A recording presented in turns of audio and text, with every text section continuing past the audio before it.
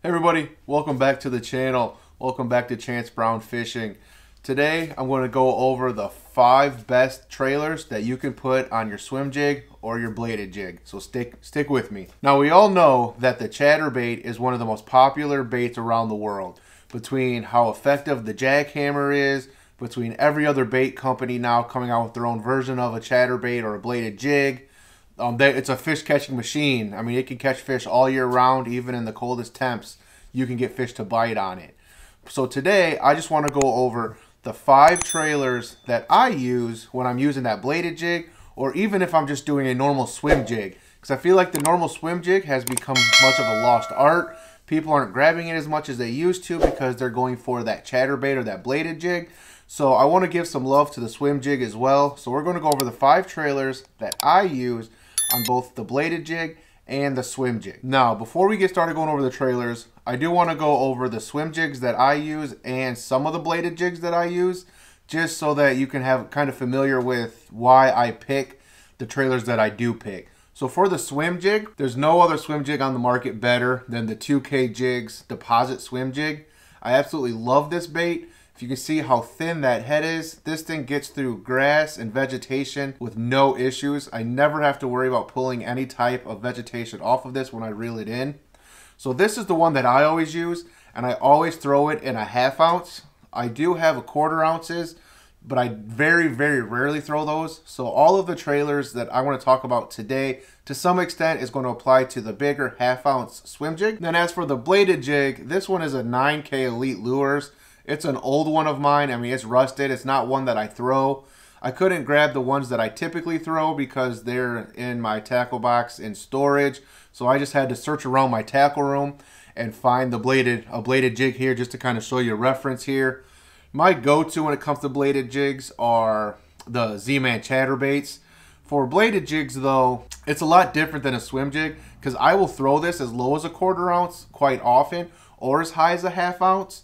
But my sweet spot is a 3/8 ounce. But again, even with a 3/8 ounce, you're still going to get a bigger, meatier hook. So sometimes you're going to want a bigger, meatier trailer on that. So now that we got what types of baits I typically throw to help you determine which trailers I chose and why I chose them, let's get into the trailers themselves. And before we get in there, I do want to tell you, if there's one video that you watch till the end of mine, this one needs to be it. Because the number 5 trailer that I pick is probably going to ruffle some feathers, and it's an unpopular opinion, but stick with me so that we can go over all of them and you'll get my reasoning why. So the first trailer that I always go for whether it's a swim jig or it's a bladed jig, is a jointed swim bait. Something like your Yamamoto Zako. This one is a Chatterbait's Chatter Shad. So this is one that Jerry created specifically as a chatterbait trailer. I absolutely love this on both a chatterbait as well as a swim jig. It has enough action on the tail to give you some good side-to-side action on a swim jig. And then when you add it to your chatterbait, the way that the blade will start moving, it just gives us even more erratic action. It's a phenomenal trailer to use on either kind of them. One of the reasons I love going with either the Zako or this Chatter Shad from Chatterbaits is because the actual body itself is really wide and thick, so it beefs up the profile. So whether you're throwing something like the 2K where it's got a really thick skirt, or you throw something like this 9K that's got a really thin light skirt, this is going to beef up your profile more, and it's going to allow you to get the bigger bites. This particular one is the 4-inch. I like the 4-inch if I'm throwing anything 3/8 ounce or bigger. If I'm going under 3/8, so that 1/4 ounce, I like to use something like the smaller 3-inch. This 3-inch specifically is the Yamamoto Zako. When you look at a 1/4 ounce swim jig or a 1/4 ounce chatterbait, they usually have a smaller, thinner hook. So this 3-inch profile is perfect, and it still beefs up even the smaller profile. Now my number 2 trailer is one that everybody has in their tackle box. I know you do, because everybody has them. A lot of people like them. A lot of people have them but don't use them because they are difficult to fish if you fish them by yourselves. But as a trailer, they are one of the most deadliest trailers that you can put on one of these baits. And that is the normal Fluke. The Fluke is probably the most versatile soft plastic on the market. This thing, you can fish it on a drop shot, you can fish it as the jerkbait like it was intended to, or you can do what I do and you fish it as a trailer. This tail here gives great action when it's paired with the wobbling action of a chatterbait. And even if you're going in with your swim bait, this is nice, slender profile, doesn't get hooked up on weeds, and still has enough action in that tail to elicit some big bites from bass that probably weren't going to bite, but you were able to entice them into it. Now let's get into my number 3 trailer. So the third trailer that I typically go for on a swim jig or a chatterbait is actually gaining a lot more popularity throughout people in the fishing world. If you go and you look at a lot of YouTube, or you watch MLF or the Bassmaster Classic or the Bassmaster Elite series, or even around social media, you'll see this trailer on a lot of swim jigs, and you'll see this trailer on a lot of chatterbaits. And that one is just your basic Craw. This specific Craw, this one is the Biospawn Exo Craw. One of my absolutely favorite craws to throw. I love flipping this thing, but the action that this thing gives on a trailer is almost second to none. What's really cool about using a Craw specifically as a trailer, there's a couple different ways that you can rig this Craw. You can rig it normal so that it lays flat, and what'll happen is these craws will paddle as you fish the bait. Really killer on a chatterbait because you're going to get the up and down kicking motion as well as the side to side wobble. So it just gives off a bunch of erratic action. But even on a swim jig, if you fish this, you get that kicking motion, and it just really gets those bass riled up and ready to bite. The other way you can rig this is rig it on its side. If you rig it on its side like this, the flappers almost become a fishtail, and they will still give you action, but instead of going up and down like a kicking motion, it's side to side like a swimming motion. So I like rigging it sideways on a swim bait, just because you're not getting the action that you do from the blade on there. The trailer's the one giving it all the action that it has. So again, I rig it sideways. That way you get the side to side swimming motion versus the up and down kicking motion. But if I'm not getting bit sideways, I'll always flip it flat and fish it normal and to get the kicking motion. Either way I put it, I will get a bite. You just have to figure out which way the bass wants it. Now let's get into the number 4 place here. And these aren't in any particular order. They're just how I'm grabbing them.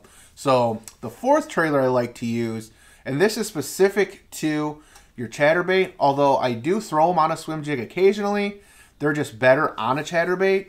And that is the ever-growing popularity of a straight tail worm. Something like this one from Chatterbaits called the Dangler, or obviously your Crush City freeloaders. Genko makes a really nice straight tail worm. Damiki makes an amazing straight tail worm. A lot of people use these on scrounger heads. They'll use them on the Damiki rig. But putting this on as a trailer is absolutely great. So as you can see, the way that the tapering ends to the back here is really, really small, really light. That way you just get tons of action. I mean, just holding it and flicking the tail, look at the action that that gives. Again, I like these ones on a chatterbait more. That way you're not solely dependent on the trailer's action, but you also have the blade to help kickstart this tail. And once the tail starts moving, it doesn't stop. I mean, look at that. These things are just crazy.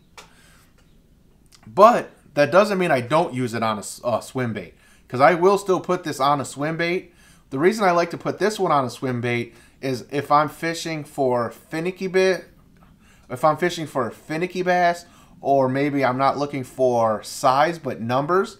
The reason I like one of these on a swim jig is because I can still throw a 1/2 ounce or a 3/8 ounce, and you don't have to worry about having a too big of a profile, because this doesn't really add a lot of girth or a lot of size to your swim jig. You can put this on and fish a 1/2 ounce, and you can still get it down to the smaller fish.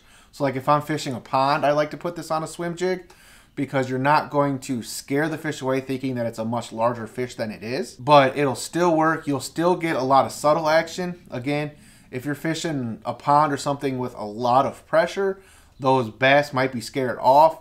So being able to give it just a little bit of action and a smaller size will get those bass to bite. Now, like I said in the beginning, if you stuck with me, this last trailer is going to stir the pot, maybe cause some controversy, maybe not, because I'm seeing more and more people start to agree with me and align with the same belief I have.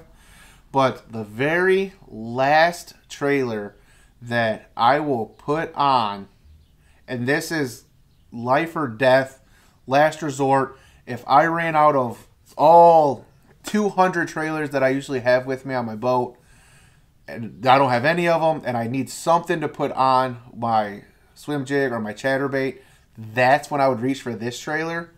And that trailer is the Paddletail Swimbait. Now, I understand when the chatterbaits were first coming out, everybody loved fishing those with the Keitech Impact Fats. Rage came out with the Rage Swimmer. Biospawn had the Exo Swim. The Rib Swimbait with the Paddletail in this 3.5 or 3 3/4 size was all the rage. Everyone loved them. They worked really good on a swim bait. I'm sorry, they worked really good on a swim jig as well. As we got more comfortable, as we got more used to your chatterbaits, we realized that yes, these get bit, but they actually hurt your chatterbait more than help your chatterbait. And let me explain that for you. So specifically with your swim baits, the Paddletail swim baits, what'll happen is when you're fishing one of these, that boot is moving. Well, on a bladed jig, when you're fishing one of those, the blade is moving as well. And more often than not, the boot of the swim bait is actually moving at a different speed, a different cadence than your blade. And what I mean by that is your paddle might be going this way and your blade going this way at the same time, and you're actually hurting the action. You're stalling the action out. So if you fish with a Paddletail swim bait and you're noticing that you can't feel the vibrations in the water, because when you fish a Paddletail or you fish a bladed jig, you know that you can feel the vibrations of it moving through the water. So if you're fishing one of these and you're not feeling the vibration, it's because the Paddletail is actually ruining or stalling out the action of the bladed jig. Where these do come into play more often is with your swim jig. Because again, with your swim jig, there's no blade on there to get the action. So when you're fishing a swim jig, if you want some more action or illicit action besides just what the skirt offers you, it's going to be with your trailer. That's where these can come into play. Again, you put them on there, that side-to-side wobble from the Paddletail will give it the action, and the swim bait itself, or sorry, and the swim jig itself will follow suit with whatever the tail does. Makes it a great option. I would rather use one of the other 4 trailers, even on a swim jig, over a Paddletail, because usually your Paddletail swim baits are a softer plastic, and the reason they're softer is because they're thicker, but you still need to get that action out of it, so they usually use a softer plastic. And if you're using one of these as a trailer, usually the trailer keeper or the plastic keeper, whatever you guys call it, around the base of that jig head is going to rip them and it's going to tear them, and you're not going to be able to use these as much as you could something else. Also, with something like your Zacos, these will give you the same action that these will, and it gives you more of a durable bait. It gives you, to me, more of a natural profile than what a Paddletail does. I know a lot of people still use the Paddletails. I know thousands, if not millions, of bass have been caught with a Paddletail listed as a trailer. But to me, if I'm throwing a Paddletail, it's going to just be on a normal weighted swim bait hook, and I'm just going to fish it like a normal swim bait. I am not going to use this as a trailer. But it is an option if you want to use it. Thank you guys so much for watching. Please drop a comment. What is your favorite trailer to use, whether it be on a swim jig or a chatterbait? I love to hear what you have to say. Also, go ahead and mix and match the 5 that I listed here also on your spinnerbaits, because spinnerbaits can be deadly too with a soft plastic trailer on there. And also, one last thing, don't forget to mix and match your colors. You don't always need to put a green pumpkin trailer on a green pumpkin jig. If you go ahead and you put, say, a chartreuse trailer or a white trailer or a gray trailer, it's going to give you the contrast, get the fish's attention, and it may even get you more bites. But until then, have fun on the water and good luck.